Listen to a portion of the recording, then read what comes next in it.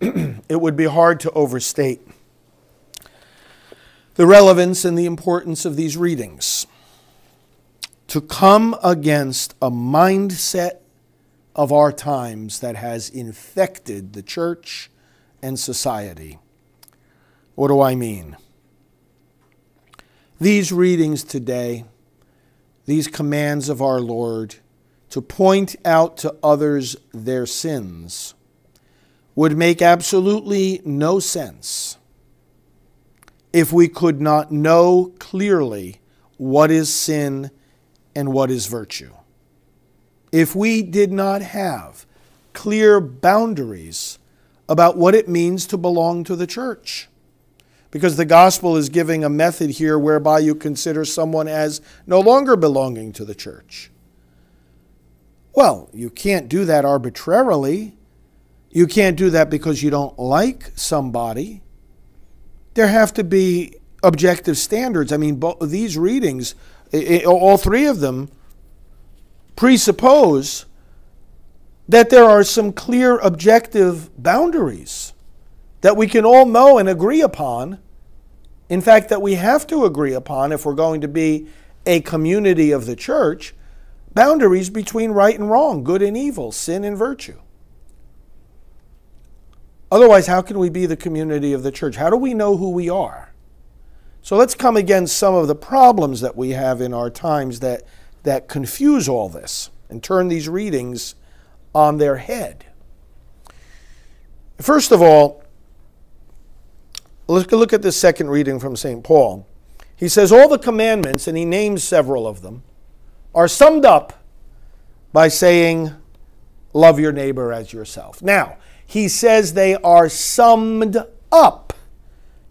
He doesn't say they are replaced. We have very many people today, some of them, again, active in the church, and they pass themselves off as teachers of the faith, who speak as though the command of love of neighbor replaces the other commandments. That's not what the Word of God says at all. It says exactly the opposite. They are summed up in this. So when you say, in other words, love your neighbor, what this reading is telling us is that love has a content. Love isn't just a label we slap on whatever it is that we want to do. Love isn't just a good intention that we have as we go ahead and do whatever it is we want to do with a good intention. The end doesn't justify the means.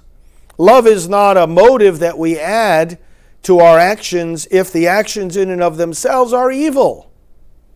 Certain actions are always wrong.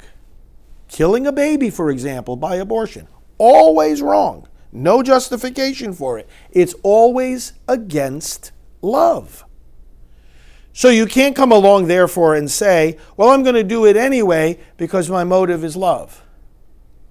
Adultery, fornication, having sexual relations with someone of the same gender, always wrong. You can't justify it by saying, oh, well, they love one another. That's not what this passage is saying. Some people think it says this. Oh, well, it's all, about love your neighbor, so therefore, you don't have to worry about those actual specific details about what adultery is and, what killing a baby is. This is not what it's saying at all. You do have to worry about the details because what it's saying is those very details are essential to love. You're not loving a person if you lead them to treat the human body or human sexuality in a way contrary to God's plan. Because God made us according to His plan, according to His word, and we will be happy and fulfilled only when we follow it. In full obedience and joyful adherence, letting God transform us into the likeness of Himself. This is not about watering down the particulars and the details and the obligations of the specific commandments. Just the opposite. It is telling us love is not some kind of vague word. it has a specific content. There are certain things we may never do. And this is understandable. And there are other things we must do. Don't let people with theological degrees or clerical attire fool you on this. Because the knowledge of this doesn't come from theological degrees or clerical attire. It comes from the faith that we all have. Remember, theology starts with a yes. And if a person can't say that simple yes, don't listen to anything else that they do say. A simple yes, Lord, I believe. Adultery's wrong, abortion's wrong. Stealing and coveting and idolatry and false worship, they're wrong. I know what they are. I firmly reject them. That's what I did at my baptism when I said I reject Satan and all his works and all his empty promises, and I refuse to be mastered by sin, and I believe in God, the Father, the Son, the Holy Spirit, and the Holy Church. I believe these things. We say yes first to a faith that is intelligible and that is clear. Once we say that yes, then we can delve into theological studies that bring us more deeply into the understanding of all these details. But going deeper into the understanding of all these details cannot dilute the yes or confuse the clarity of the yes. The deeper we go into theology, it's not going to become any less clear that adultery is wrong. It's not going to become any less clear that abortion is wrong. So there's a Sister Simone wandering around the country out there, allying herself with the party of death, the Democrats. And she says when it comes to abortion that, it's above her pay grade to know what to say about that. Give me a break. This is the simple truth of the faith. You say yes. Either you believe or you don't believe. Now, if you don't, well, first of all, the first reading tells us we've got to point out the sin. Oh, there's plenty of people going around today saying, well, we should never tell anybody anything is a sin. What? Son of man, I have appointed you watchman for the house of Israel. Warn them. For me, the Lord says. Notice what's happening here.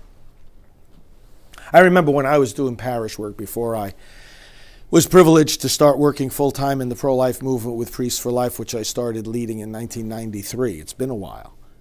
But when I was doing parish work between 1988 and 1993, I remember putting in the parish bulletin every so often these lists of sins, examination of conscience it was, a detailed examination of conscience. I'd go through each of the commandments one at a time. And people didn't like it when it was so specific, or some people didn't like it. Others really loved it, but some people say, this is too specific. What this is, and you know how they justified themselves by saying, well, this is Father Frank's interpretation of the Ten Commandments. And I got up one Sunday after I had heard that, and I said, well, I appreciate the compliment, but I can't accept it. Some of you are trying to make me out to be the fourth person of the Blessed Trinity. I did not write the commandments. I was articulating for them the specifics. See, this is where some people go wrong. Oh, love your neighbor, love God. Oh, yeah, that sounds very nice because you can interpret it whatever way you want.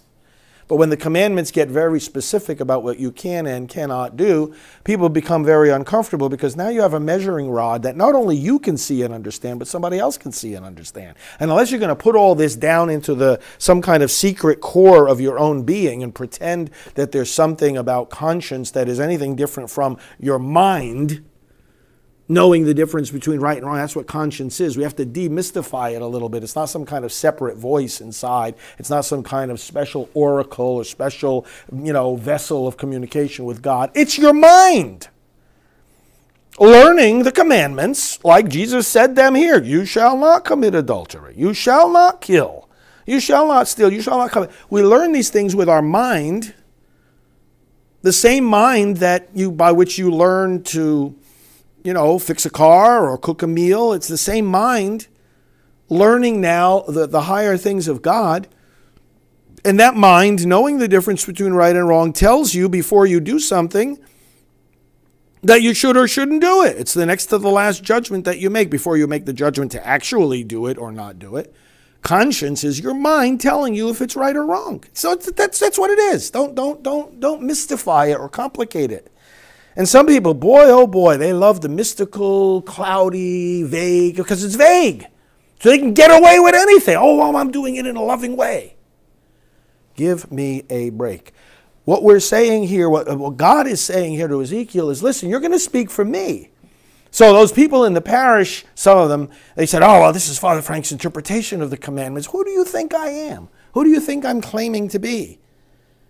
I'm the same as everybody else. We've received a faith that we all know. As I always say, you know, you don't have any fewer or you don't have any fewer books of the Bible than I have. You don't have any fewer chapters of the Catechism than I have, than your bishop has, or that the Pope has, or that any saint of the church at any time has ever had.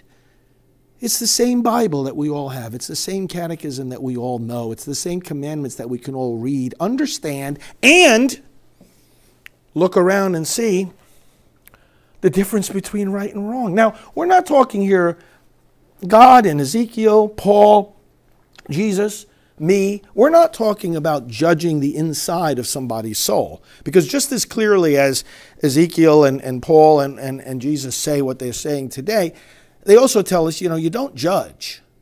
And that what that means is you don't judge where exactly a person is standing with God in their interior soul. You don't judge what exactly their conscience is telling them. You don't judge how exactly or why they are doing or not doing a certain thing, or what they are thinking. You can't be a mind reader. You can't judge the motives of their hearts. I mean, very often we can't even judge our own motives, right? It can be pretty confusing why we do or don't do certain things. So this is not about judging the inside. It is about judging the outside. It's about judging the difference between you shall not commit adultery and you shall commit adultery. It's about judging the difference between you shall not commit abortion or permit abortion and you shall commit abortion. Those things we can judge. Those things we must judge. If we can't judge them, how does this reading make any sense? I have appointed you, God says to Ezekiel, a watchman for the house of Israel. You shall warn them for me.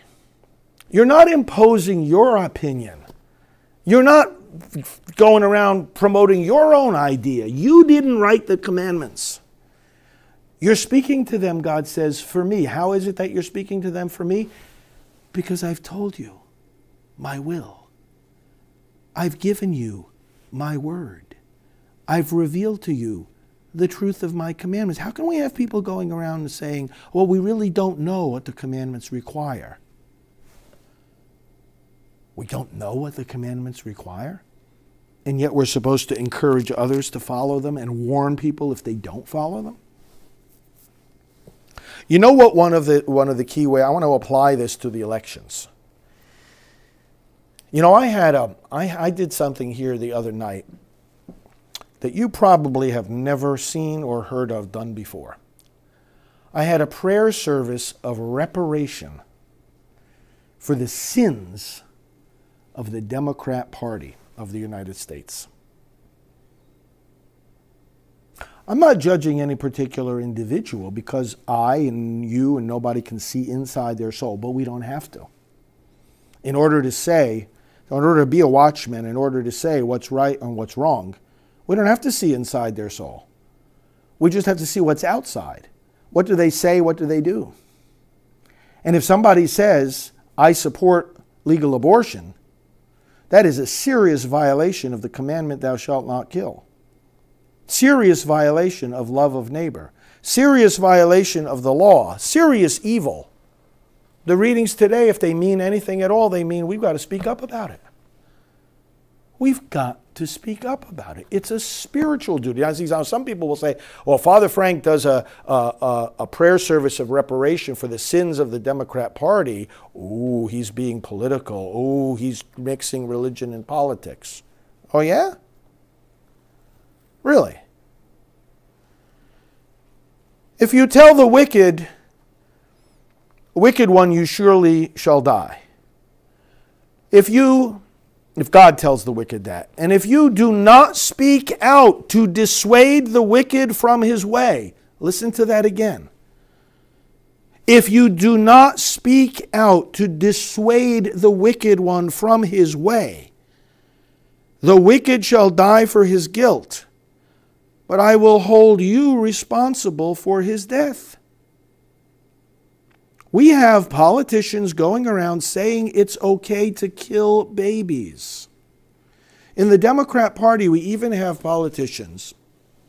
And by the way, every member of the House of Representatives, either they'll finish their term, or they'll all finish their term. Either they'll leave Congress or they'll be running now for re-election. You've got to ask every one of them a question. First of all, do you know who your candidates are for the U.S. House of Representatives? Who represents your congressional district right now? I hope you know their name. Who represents your congressional district right now? We have Congressman Bill Posey here in the 8th Congressional District in Florida, good pro-life congressman.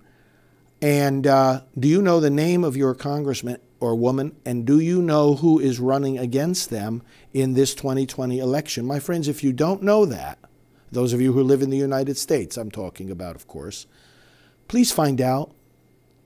Please find out by tomorrow. I'll look it up tonight after this Mass. We've got to know, because we have to warn the politicians. I mean, this is what the reading is saying.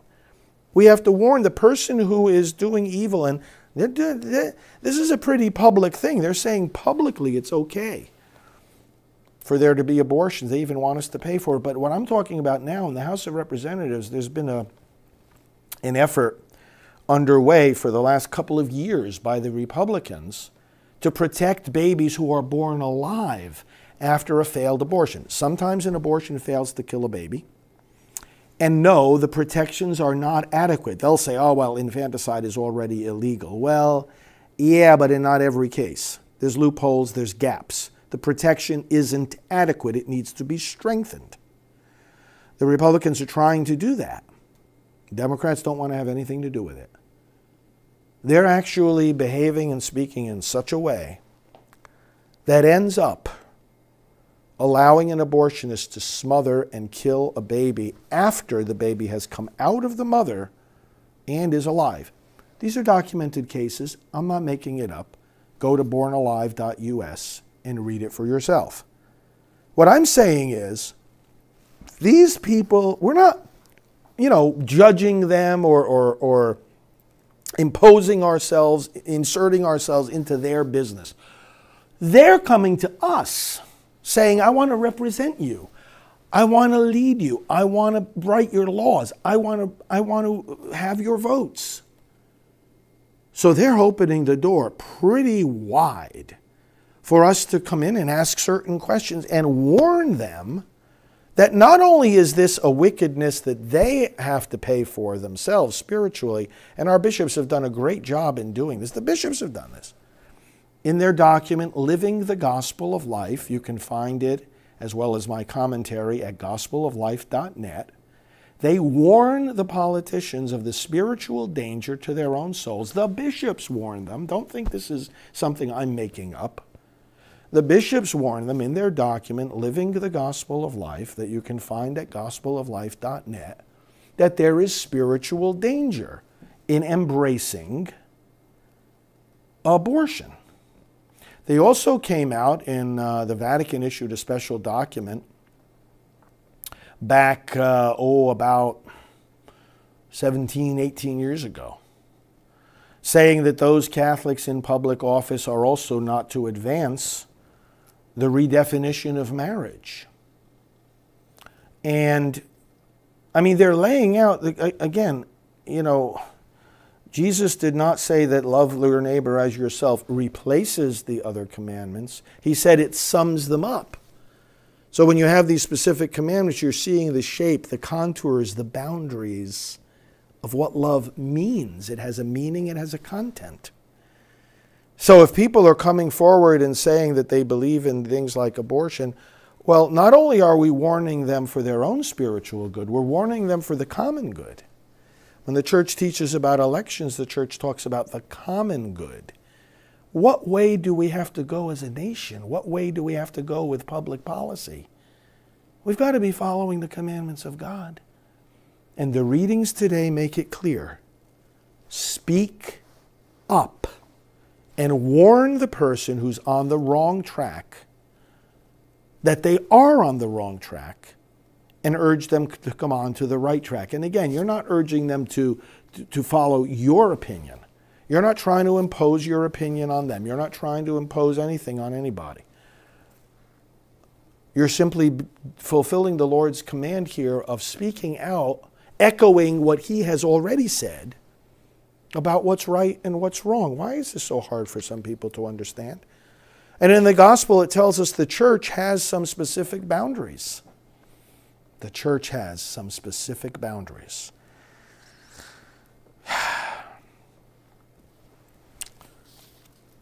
And some people come along and say, oh, well, we can't tell people that they're, not Catholic enough.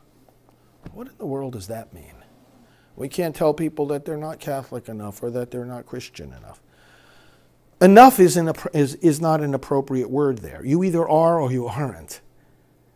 And what that means is, again, not a judgment on your soul, but you either are saying that clear yes to these commandments, or you're saying no. It's not a matter of saying someone's Catholic enough or Christian enough. It's just saying, hey, for the good of the community, especially if you're a public person, just tell us. Do you or do you not embrace this way of life? Well, friends, be a watchman. Do it kindly, do it prudently, do it with a good balance and common sense, do it joyfully. But let's bear witness to the truth. Let's realize there is a truth. Let's not be afraid to speak it, because it's a great act of love for your neighbor. When you point out to them when something's wrong and graciously urge them to embrace what is right. Jesus, keep us on the right path. May we always rejoice in your commandments and share the blessing of eternal life. Amen.